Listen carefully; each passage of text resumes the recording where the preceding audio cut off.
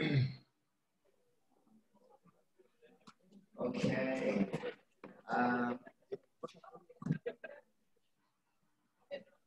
Hey, Josh. Hey. You good? You good, Josh? Okay. I'm good. We're gonna put you on the big screen. Okay. I'm Okay. gonna shift this in if we're not doing split screen. Okay. Okay, everyone. So I just want to briefly introduce to the second speaker that we have today. This is Josh. He's the Executive Secretary of AFFIA. I'll let him explain what he does, but he will give a real perspective of what's happening in the Indo-Pacific region in Latin America in regards to insects for food and feed. So the floor is yours, Josh. Can we give a round of applause for Josh, please?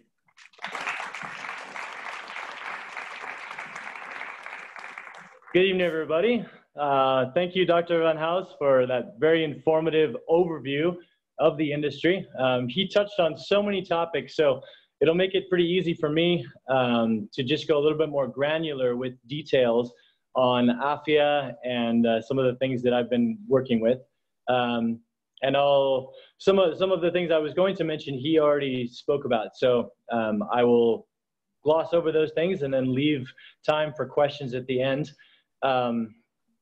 As Justin said, my name is Josh Galt. I work with AFFIA in Southeast Asia, the Asian Food and Feed Insect Association. We work with a variety of countries in the ASEAN region, as well as having members around the world now.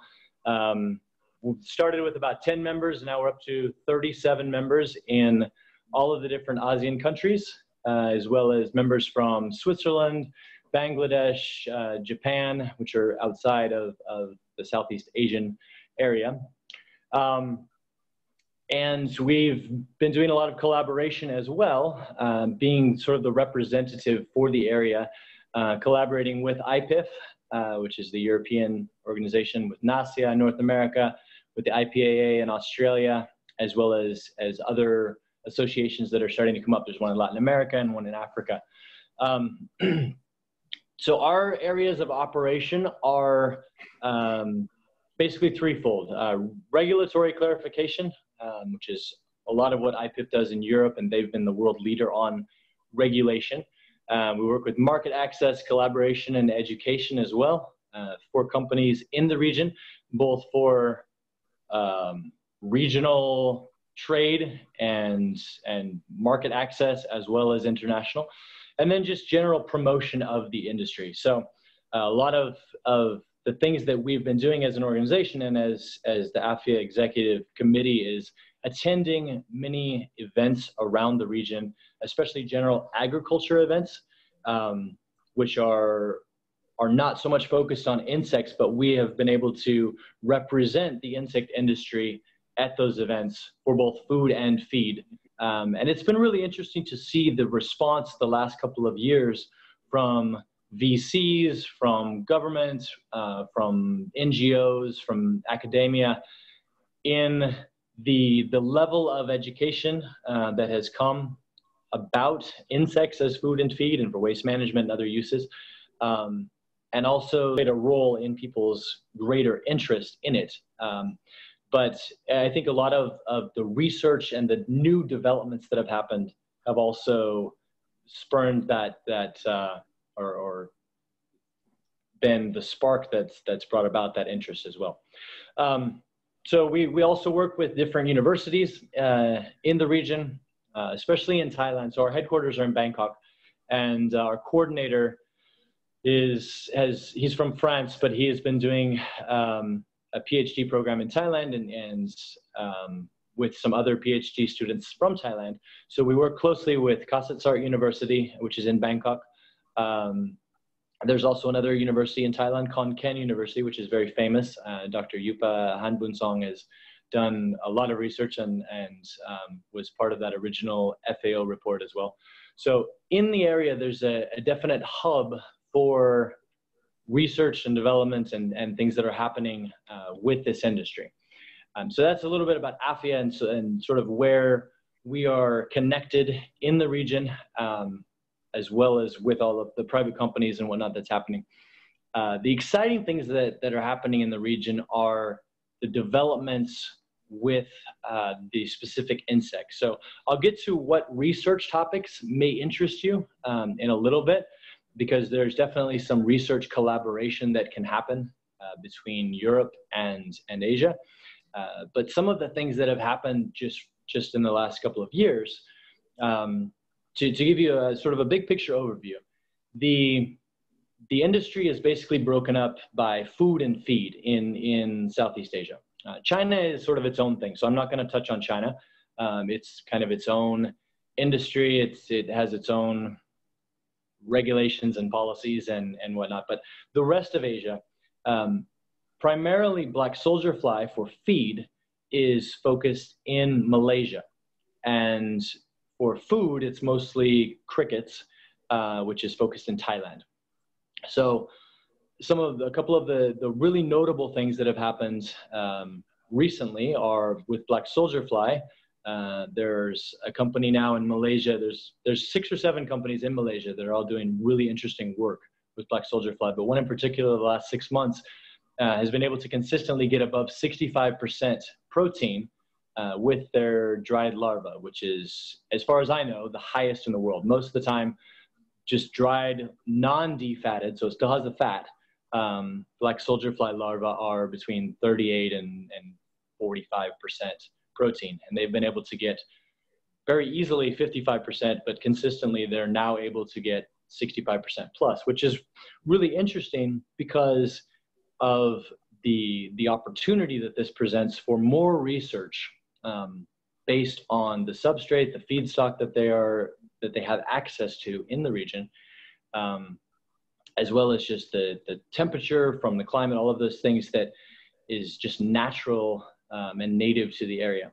So that's one interesting thing. There's another company that has what they're claiming to be the world's first patented black soldier fly oil for cosmetic use. So that's a development that's happened since mid last year. I know that there are many companies, there's companies in Europe as well as other areas that are researching oil use from insects, and especially black soldier fly. It's a great antimicrobial food or feed component for animal feed and pet food, but it has numerous application possibilities for beauty and skincare and cosmetics as well. So they were able to get a patent on their process of extraction of the lipids and are promoting that now for skincare. On the cricket side, as I said, it's mostly focused on Thailand, and it's difficult to count the exact number. The numbers range from official government statistics now, which are around 5,000 or 6,000, the last that we were told, sort of their estimate, up to the 20 or 30,000 farmer number.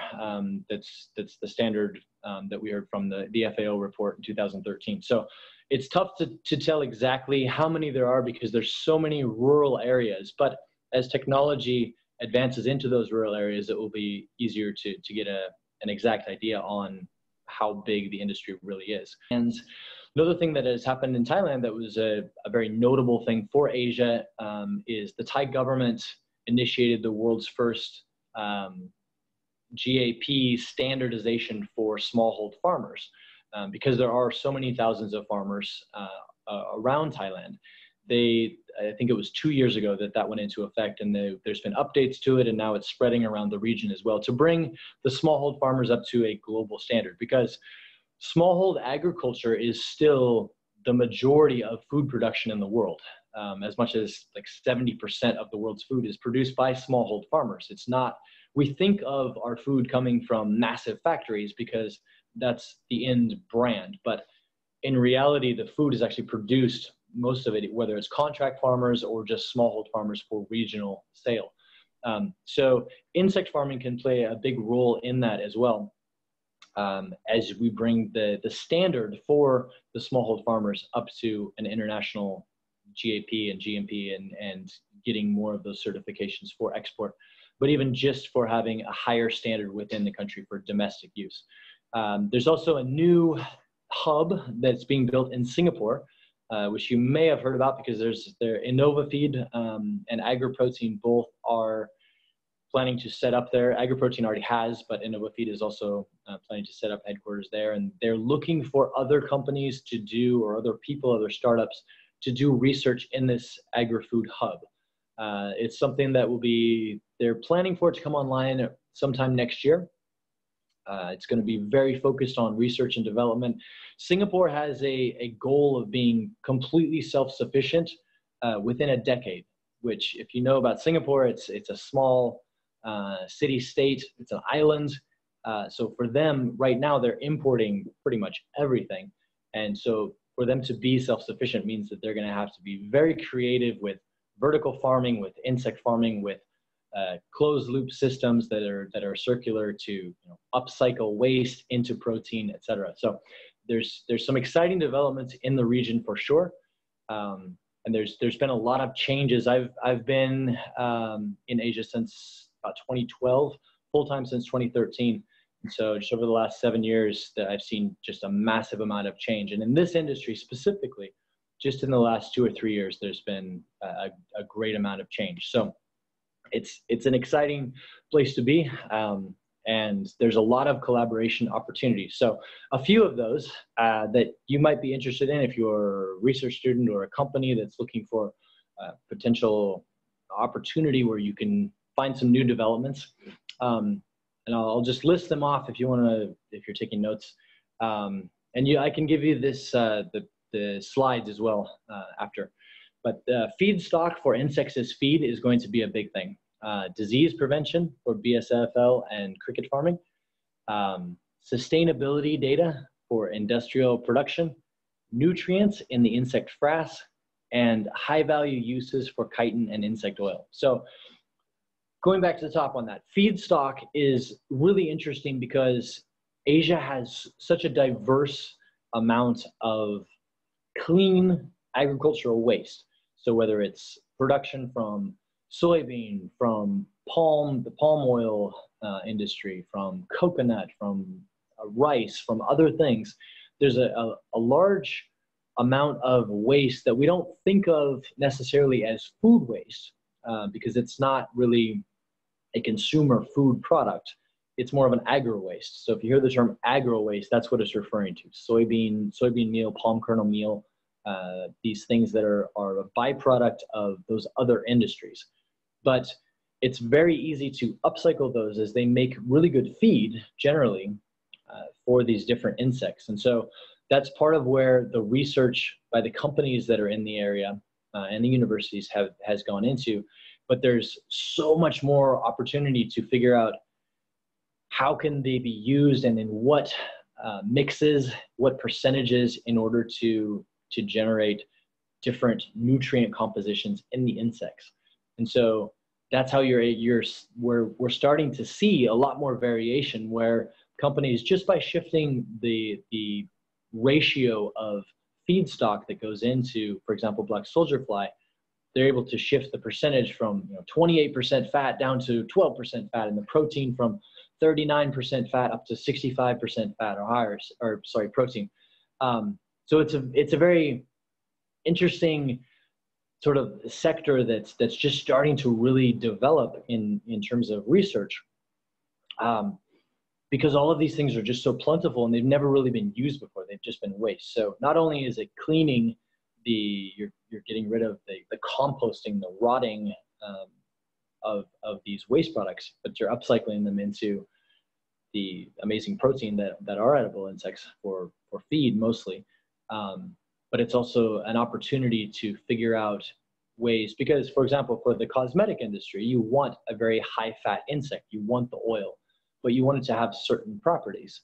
And so the research opportunities there are just limitless. And that's only the beginning, and just talking about basically 2 insects. And there's myriad more, of course, and across the region and globally. So that's one major opportunity for research. Another one, which has been discussed at length, is disease prevention. That's something that is very challenging, especially for smallhold farmers, because a lot of times they They don't keep good records. They don't have the data. They don't really understand what happened. Why did my entire population of crickets get wiped out in overnight? Like, what happened? And so more research into disease prevention for crickets and also for black soldier fly. And that's something that's happening globally.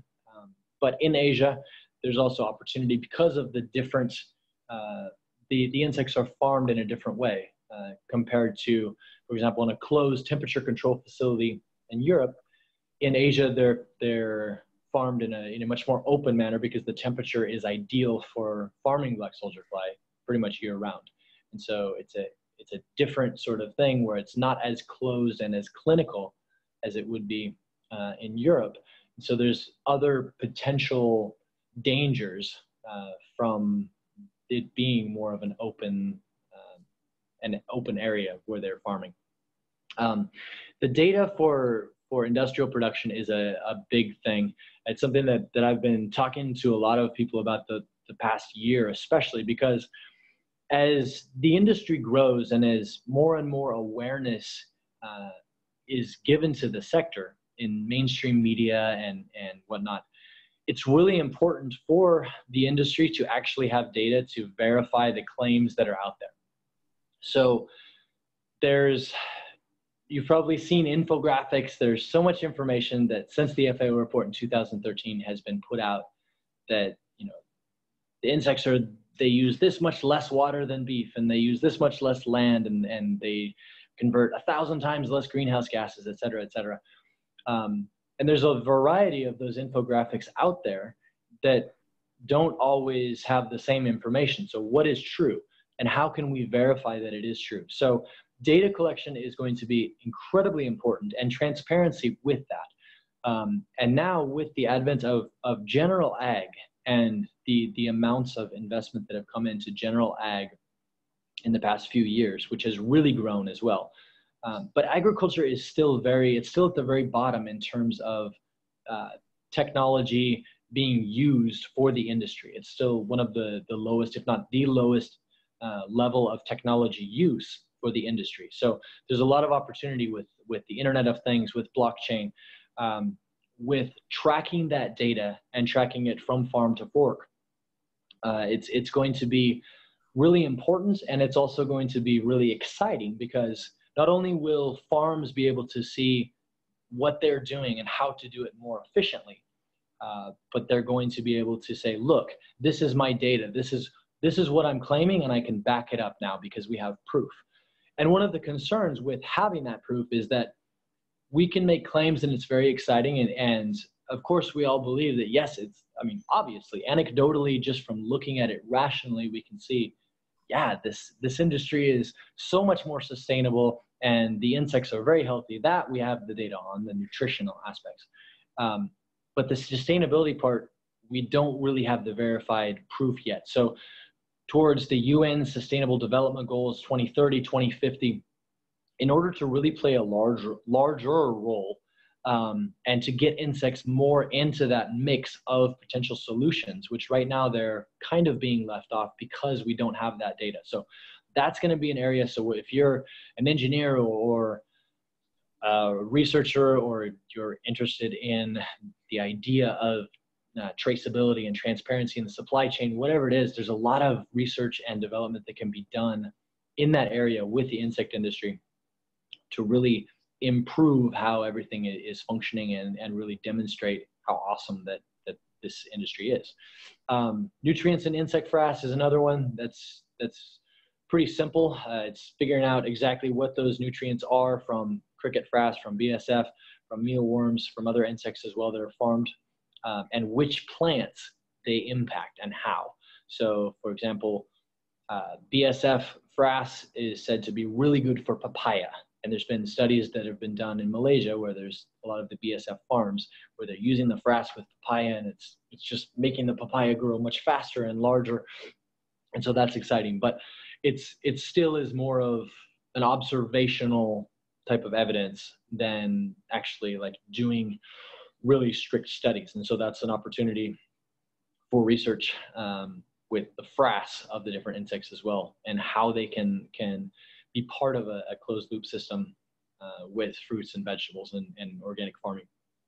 And then the uses for chitin and insect oil, that's a very limitless sort of sector, because there's so many different things that chitin has been potentially used for, or the studies that have come out over the past few years, as well as the oil.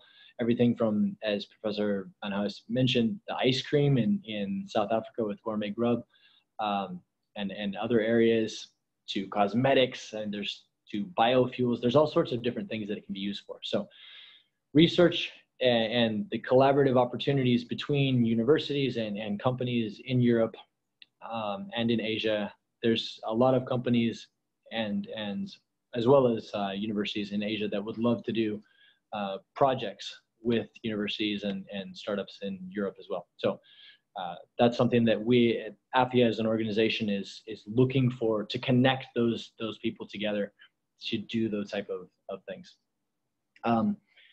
Technology growth in Asia is one of the things that is so exciting about this region. And I'll just touch on it really quickly, but the penetration into rural areas has grown incredibly fast.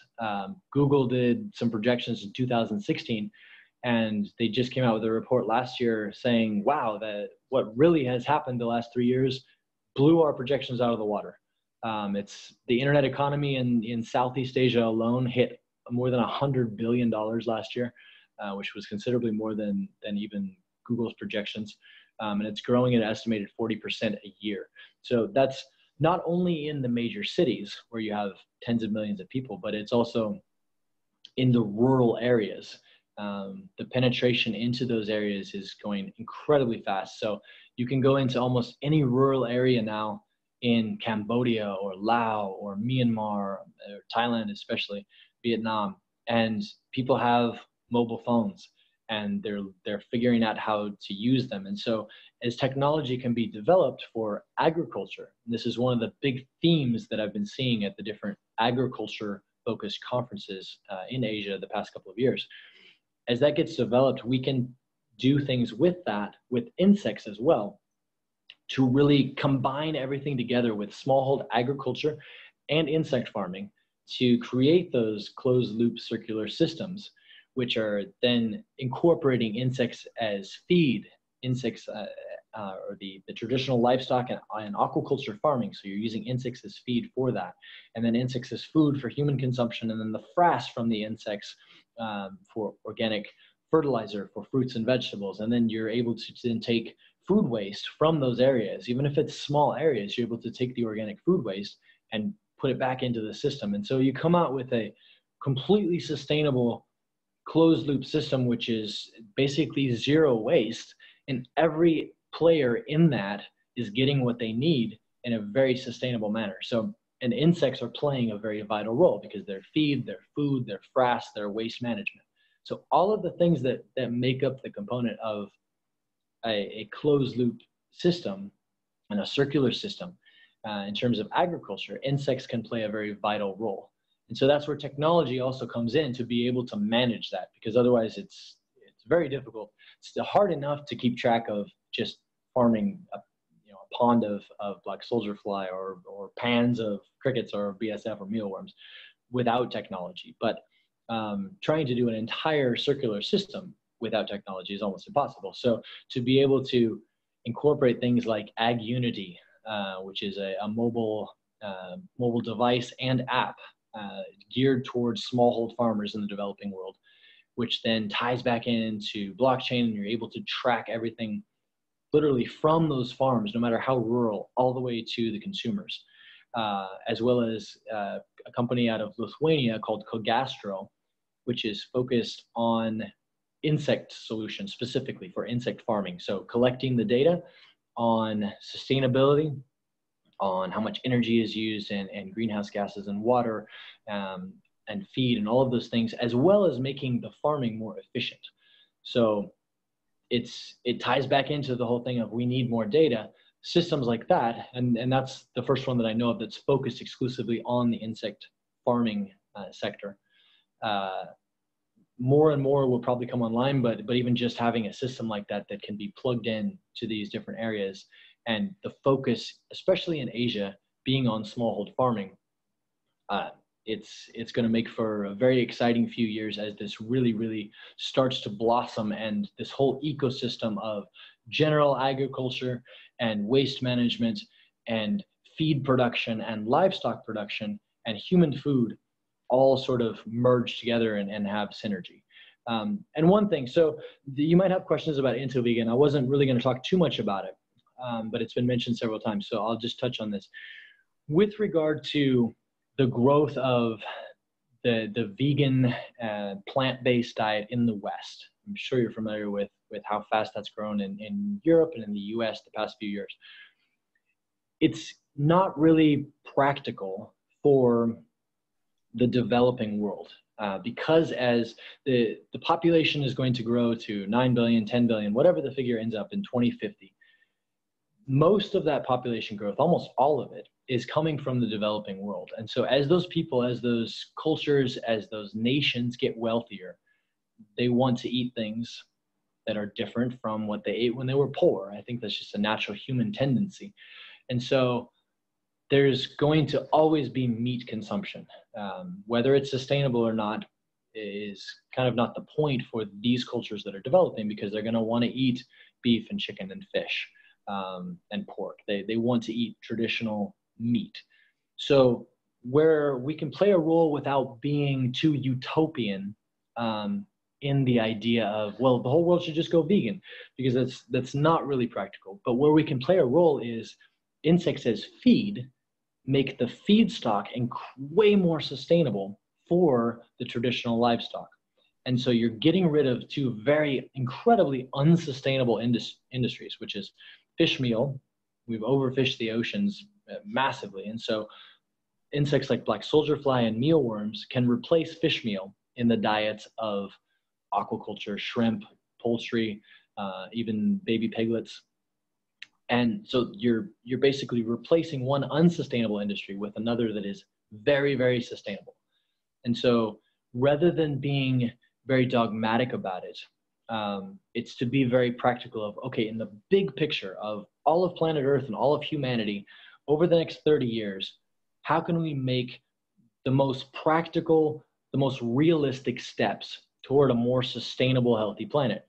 And insects play a very vital role in that, so long as we're able to be rational with it and not expect that the entire population is going to eat insects, but okay, how can we plug insects into these other areas that are unsustainable, as well as get people to eat insects? Because of course that's important and that's exciting too. But just to close, and then I'll leave it for questions, and I know there's other questions as well for Professor Van Huis. But the EU and Asia collaboration is really important, especially right now.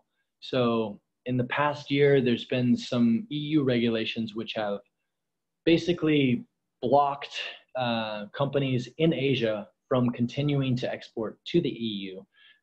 There's the novel foods issues, and there's some other regulations. So the EU is sort of seen as the global leader in regulation.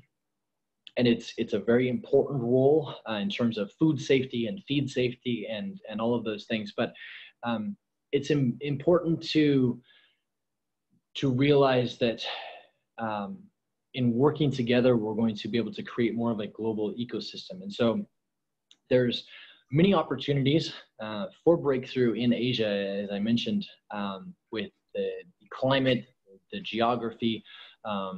A lot of the regulatory framework in Asia allows for experimentation and innovation. And so right now, as of December, companies are not allowed to export to the EU. And so this is one thing that AFFIA is working on, working with IFIF as well, and something that is an area that we can collaborate with everyone that's in Europe to make it so that it does work, because there's a saying in English that a rising tide raises all ships. And so as we are able to work together to the benefit of the Asian companies and the EU companies, it's going to benefit everyone in the industry. And I've seen a little bit in recent months, especially since that initial blockade went into effect. There's still three countries that can export to the EU: Switzerland, Canada, and South Korea. But as far as the other major hubs of production, Thailand and Malaysia, Vietnam, they're no longer right now allowed to export to the EU. And I've seen some celebration of that from companies in the EU, which is a little bit frustrating for all of us that are working in Asia to be able to export to the EU and want to collaborate, because at this point, first of all, we need to work together, but also competition and having a free market encourages innovation. And so when it's artificially blocked by regulation, which still is sort of in process, then it stifles that innovation. And so then it's going to segment the world apart to where Asia is just going to do its own thing and the EU is going to do its own thing. When in reality, we should be working together to collaborate, because together, I think there's massive opportunity. Obviously, there's exciting things happening in North America and Australia and Africa as well. It's starting to come about in Latin America with changes, but I think the major hubs at this point for insects as food and feed and waste management and upcycling of all of those other byproducts are Europe and Asia. And so if we can work together on all of these research topics, on regulation, on production, we will be able to more synergistically lead the world forward and lead this sector forward in all of those areas. Because in Europe, there's so much research and development that is happening, and so many great universities and startups that are doing really exciting work. And then also the EU is sort of leading the charge on policy. And in Asia, there's a lot of R&D that's happening as well from different perspectives. But the production is absolutely massive, and it has really big upside because of the weather and because of the feedstock and all of those things. So I would encourage, whether you're in government or startup or academia or working with NGOs or whatever it is, to our goal with AFFIA especially, and most of the private companies in Asia, is really to collaborate with organizations and companies and governments outside of Asia, because we want to take the opportunities that are there and transfer them to the rest of the world, and be able to work with the knowledge and opportunities in other places to bring them to Asia as well, to build the sector. So if you have any questions about AFFIA or Entovegan or any other topics related to insects as food and feed in Asia. I didn't really touch on Latin America too much, but there are interesting things and exciting things happening there. It's just a little bit slower and a few years behind, I would say, Asia. But all right. Well, can we please give a round of applause to Josh for his presentation?